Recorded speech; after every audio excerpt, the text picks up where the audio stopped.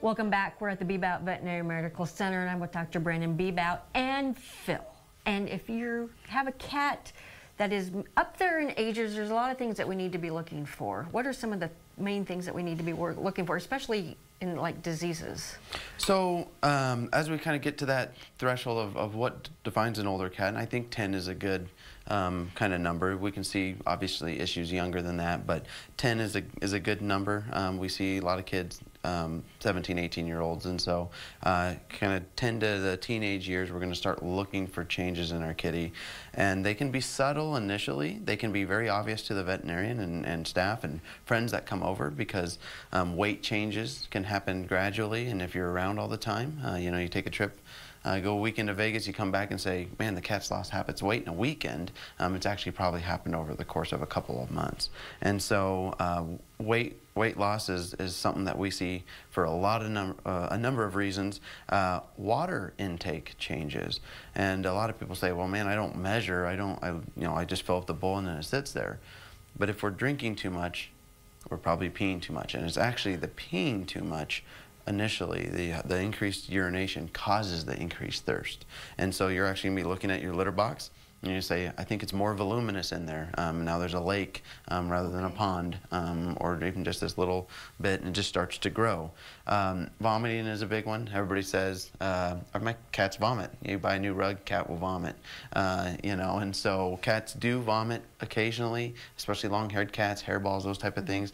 But as the frequency starts to increase and chronicity, it's gone on for a number of weeks to months, might tell us a little bit of something.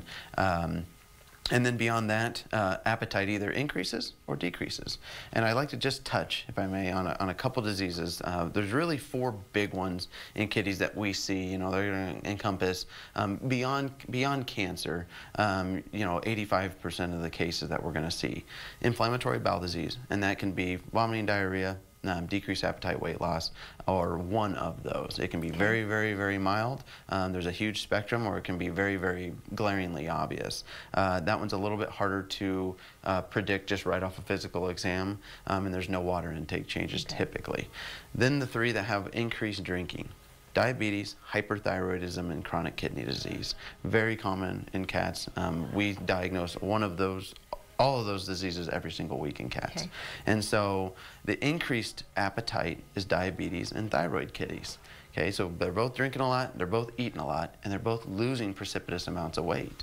The difference is hyperthyroid kitties are vomiting more often, and diabetics feel really, really good. So, so that can be, again, blood is going to tell you everything between those 2 diseases anyway. Kidney disease is a little bit different. Drinking a lot, not necessarily eating as much.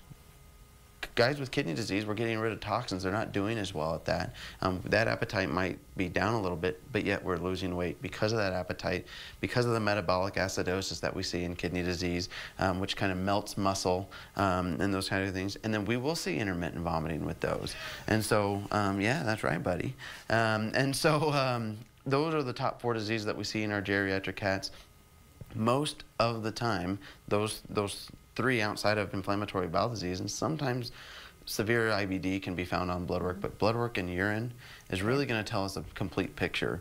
And so it's fairly simple. We do that in-house. And then diabetes, very easy to treat, and we'll touch on that, you know, on a different episode. Hyperthyroidism, very easy to treat. Chronic kidney disease, cats do incredibly well with kidneys comparatively to humans and dogs, and so a lot of these things, you catch them early, we're talking survival time is 5, 6, 7 years, you know, and it's not a death sentence for these guys. I think the cat's, you know, lost half its body weight. I think we're done here. No, there's a lot of things that we can do, and we can give these guys a great quality of life for a really long time. So you just kind of need to pay attention to that litter box. Paying attention to the litter box, watching for that, where if you feel like something's off, there could be something off, and then we get them in, and again, we're gonna find it. So it's only going to take a quick phone call to the Bebout Veterinary Medical Center to kind of get that discovered. Thank you very much. Great information. Of course. I learned a lot. Stay with us. We're coming back with more right after this.